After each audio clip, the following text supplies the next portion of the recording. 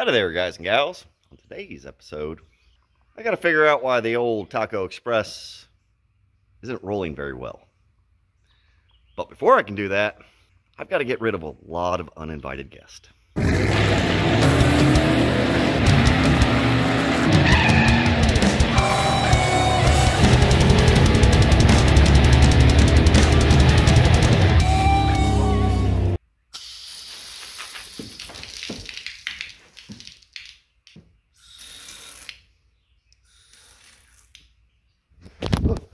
Dang it.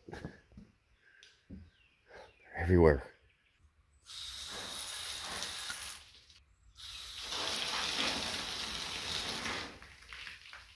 Fantastic. One's there. Another one there. Got one up there. Another one there. Oh, we got a live one here. Another one right there. I thought I had gotten most of them yesterday. Apparently not. Still fighting the good fight.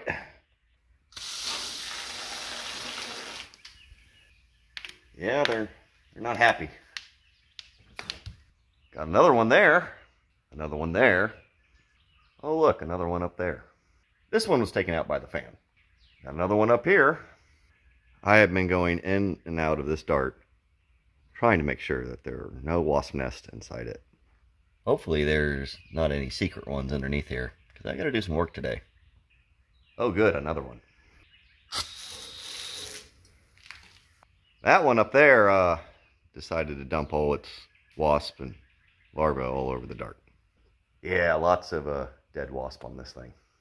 I don't know what wasp spray will do to a paint job, but I'm pretty sure it won't affect the dart. Oh good, another one.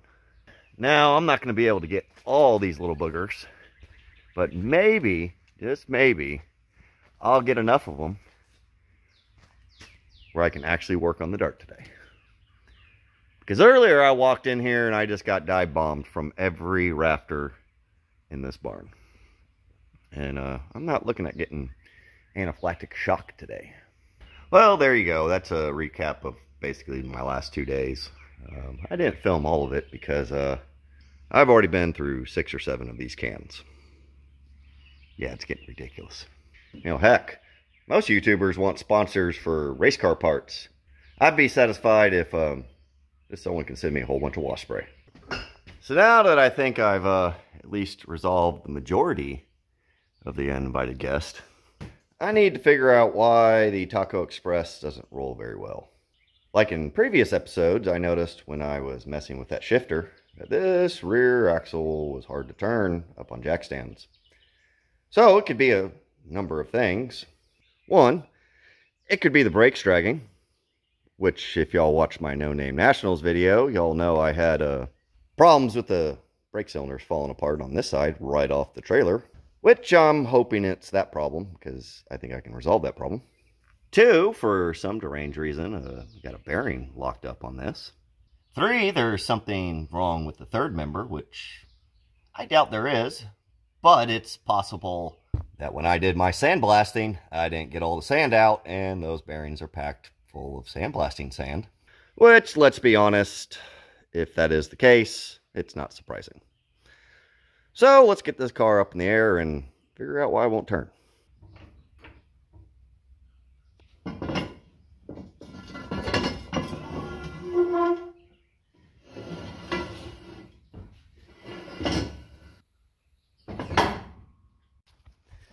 The trick to working on a wooden deck is just get your tires just high enough, because if I know anything about this wooden deck, it will give out at any point in time. Alright, so obviously the car's in park.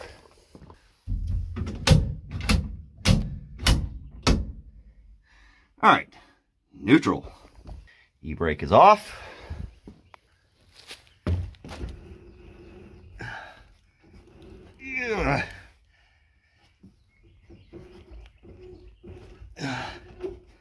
See how hard it is to turn that?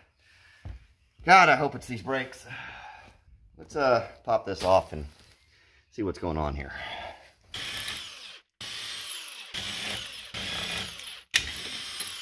Taco Express got the biggest nuts you've ever seen. Oh. Uh-oh. Well, now that brake's loose. Let's see what's going on here. Everything looks like it's supposed to. All right, let's pop off that other side, I guess.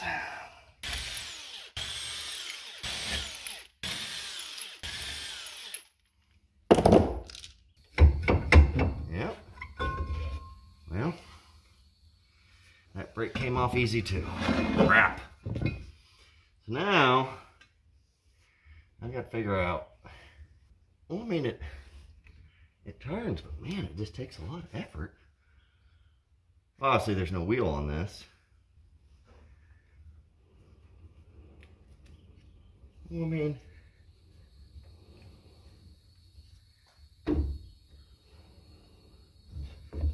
I hear no noise. It's just, ooh, it's much harder to turn in reverse. So that seems to be fine.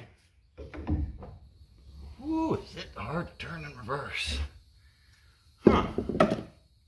All right, after a brief education from Just Mopar Joe, he let me know that in reverse, it turns the drum and does stuff that makes it a little more difficult to turn this, and with the lower gears, it amplifies that. Anyways, I'm gonna pop the drive shaft off. That way there's nothing that could be impeding this rear axle. Find out, why is it so hard to turn? Because this car is hard to push. And if it's not brakes, then we got to make sure it's not the axle. Because another thing that was possibly pointed out to me is, you know, that housing's a junkyard housing and might have a bend to it, which you would think then the axle shafts wouldn't go in. Nah, surely it's not that. All right, let's pop the drive shaft off and find out if this thing spins any better. Pro tip. If you're working on a deck floor like me, put something down so when you drop your bolts and your nuts, they don't fall underneath the deck that you definitely can't get under. Nope. Oh yeah, it's still in neutral. I mean, this thing turns fine.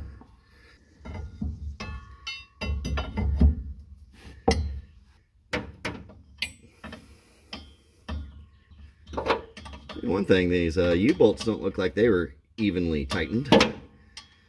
Guess old past Duddie didn't do a very good job of that. Now, fun fact, this drive shaft, which also could be the other problem, is actually a little bit too long. And when I say it's got full engagement, it gets all the engagement. And the only way I can take it off is if there's weight on this rear axle. Which, you know, with the springs on it, the weight on it, it pushes the rear axle back a little bit rather than when you put it, rather than when it's hanging off a 4-post lift. So, maybe that's the problem. Maybe this drive shaft is just shoved in that transmission and it's binding. You know, I probably should check those front brakes. Yeah, I don't think I ever did check the fronts, see if they were dragging. This always went to the back because it was so hard to turn.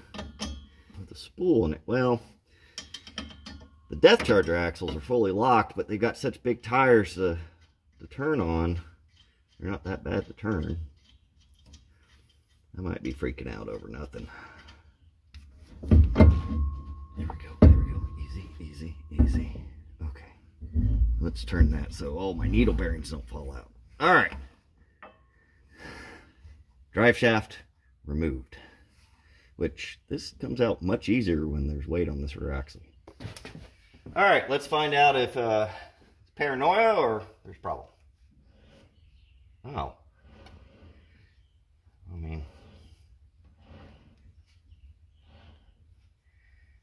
I mean, it's firm, but, you know, with that on there,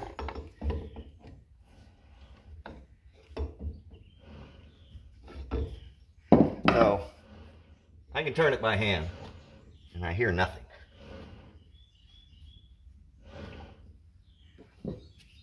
So, obviously there's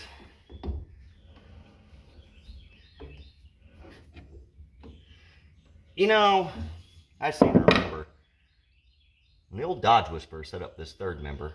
It's a 489 case, which y'all can watch this video doing it. He did it by the book, had all the right numbers. It was a used gear set, which he gave me a heads up about. And it was right there on the bench and turned great.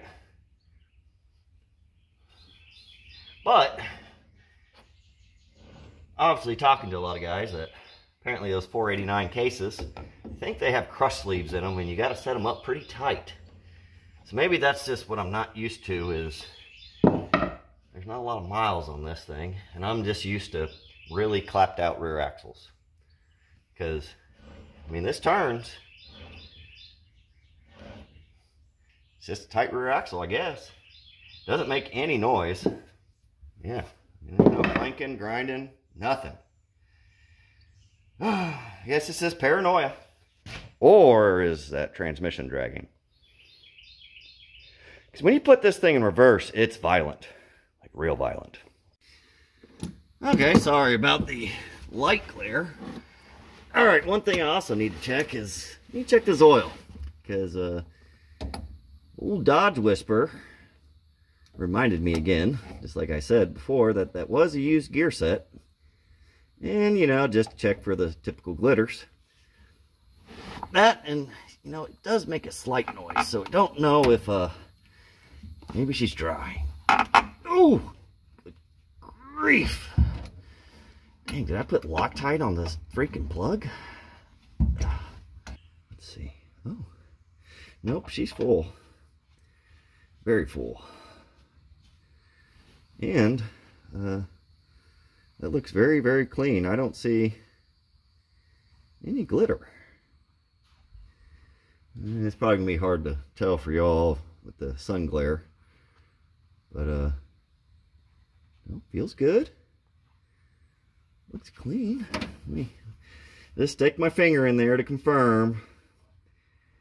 I'll even wipe this. Wait, does this have a magnet on it? I can't remember. Let's see. Do that. Oh yeah, no, she is full. And I'm making a mess. Oh yeah. So, now that I've made a nice mess, clean oil. I mean, if y'all haven't figured this out, I most definitely don't know what I'm doing as far as racing in cars. So I make a lot of phone calls and talk to a lot of people to get first-hand knowledge and experience, because, Google lies to you. Oh, quick side note, while I try to figure out why the Taco Express doesn't roll very well. On June 10th in Caddo Mills, Texas, at Redline Raceway, the old Taco Express is going to be taking on everyone. That's right, I'm going to be competing in the Streetcar Chronicles Fastest Slow Car Race. It's going to feature grudge racing, cheap street with all the typical rules, and the Duddie Adventure Catch Me If You Can race. Since a whole bunch of people from Streetcar Chronicles got really upset by a 798 four-door Dart, I decided to give them a chance. See if they can catch me down the line. So I'll be racing 7-second cars, 6-second cars, 5-second cars, possibly 4-second cars, down there at Redline Raceway. Because we're going to find out which one of these cars is the fastest slow car. So here's the event. If you want to race in the Duddie Adventure Catch Me If You Can race, there's only 3 rules. 1, you have to donate $5 to the Ryland Strong Foundation. 2, you got to beat me to the line. That's right. You actually have to beat me to the end of the track. 3, you have to have the worst reaction time of the night. For all you fellers that talk about how much you can gap me, I want to find out if you can catch me. So here's the thing. We're going to line up. It's going to be pro tree. And we're going to go. Now, I'm guessing I'm going to tree you. And I'm going to tree you bad. But that's going to work into your favor. Because you've got to sit there on that line as long as possible and still beat me to the end of the track. Now, a lot of you are going, Daddy, that's just basically bracket racing. No, it's not. Because you aren't going to have a light to tell you when to go. our lights are going to go off at the same time. And the Taco Express is going to start at a blistering 798 run. If you've got one of those fast cars, you'll know how long you'll need to sit there at that line before you need to take off and try to catch me to the end. Because at the end of the night, the slowest reaction time and whoever beats me to the line is going to win. So if you think you've got one of the fastest slow cars in the Northeast Texas area on June 10th, come down to Caddo Mills, to Raceline Raceway, and come out to the Streetcar Chronicles Fastest Slow Car Race, aka the Over the Hill race, because apparently a couple of us are getting a little long in the tooth that weekend, possibly on the verge of becoming a gray hair. Definitely not aging gracefully. But that's besides the point. You want a chance to take on the Taco Express in all its four-door glory.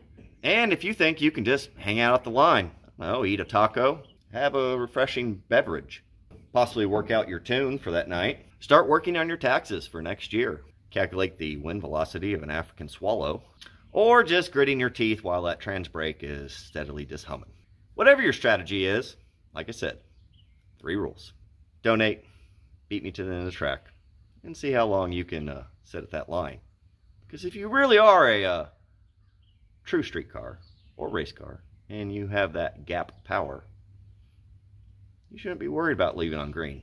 You should be able to hang out and still catch me to the end. So have at it, and catch me if you can. Alright, back to this dumpster fire that I call my race car. So, since the rear axle seems to spin fine, it's tight, but it spins fine. Let's check the fronts. Let's see if I've got a caliper hanging. Alright, let's check for drag on the front wheels.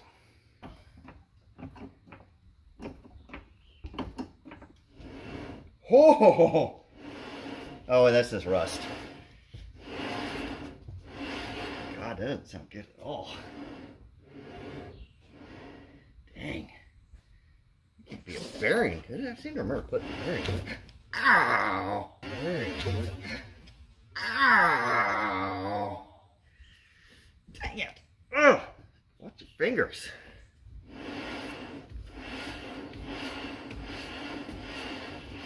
Yeah, that's not bearing. That is rusty rotors. Okay. Okay. Oh, God. Pro tip, if you're going to put your tires only like a quarter inch off the deck, don't stick your fingers down there, because... Okay, doesn't roll the best, but car's been sitting for a while. Let's try the other side. You want us to move there. Oh.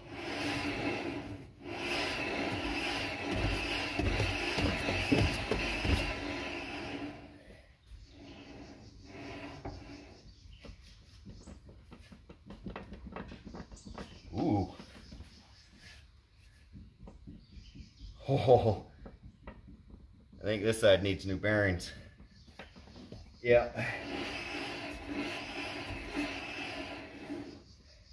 Oh, I know it needs new bearings.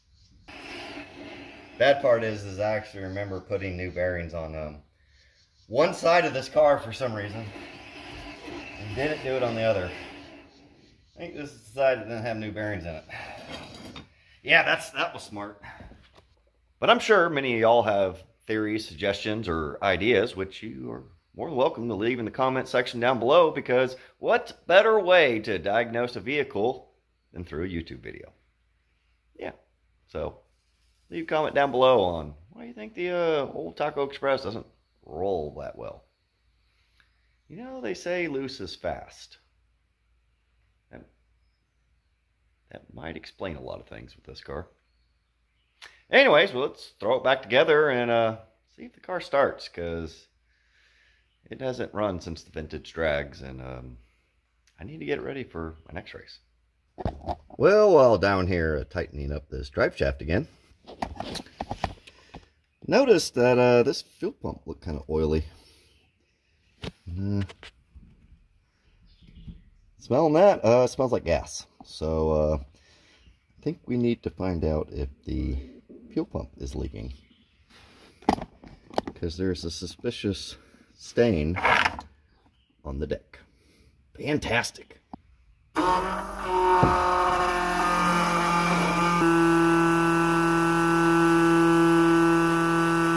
don't know. Must be sweating horsepower. Let's see if this thing runs. Oh!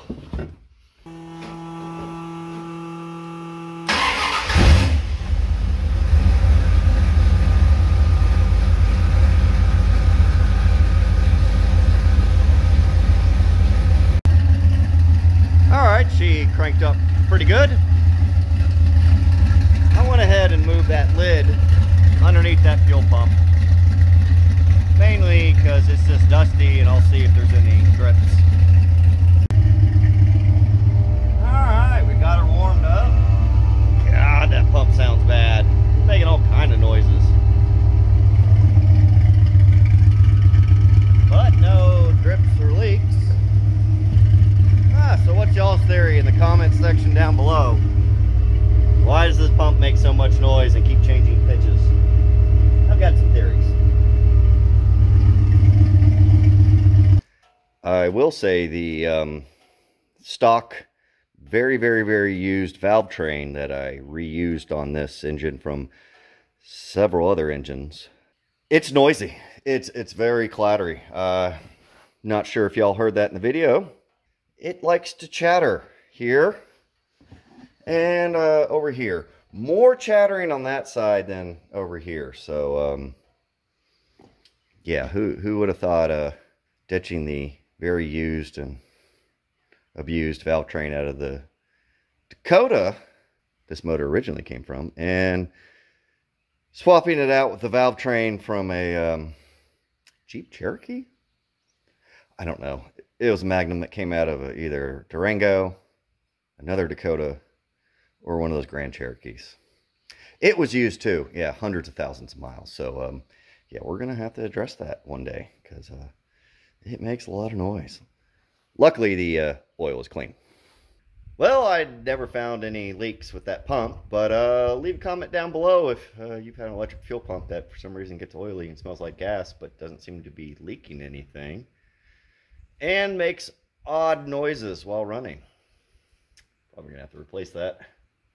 Anyways, I guess I was hyperbolic about most of the Taco Express. It seems to be in order in some shape or fashion. It's good enough for the Catch Me If You Can race. Remember, June 10th, Redline Raceway. If you want to race me, and you think you can really get me, but can you catch me? Also, be sure to check out Streetcar Chronicles for updates on this event. I'm thinking he's probably going to take a run at me too. Rumor has it is I also won't be the only Mopar there. So, yeah, come check it out, because hopefully I'm not the only Mopar there. I need a lot of backup. A lot of backup. See y'all next time. Well, I take that back. It finally let out a drip. Where is it coming from? Is it one of the fittings? Or is it the base? Oh. I think I figured it out. Right there.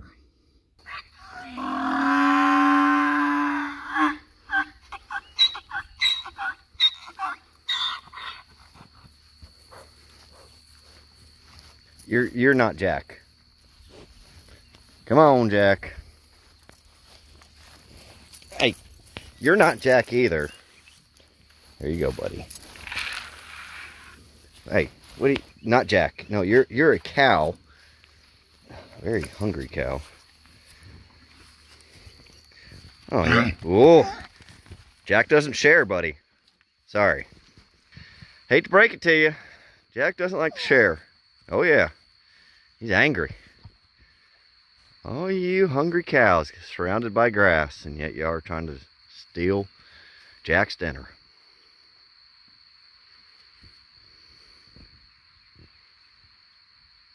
You know, based on the color of your hide, I think I'm going to call you Future Taco. What you think about that?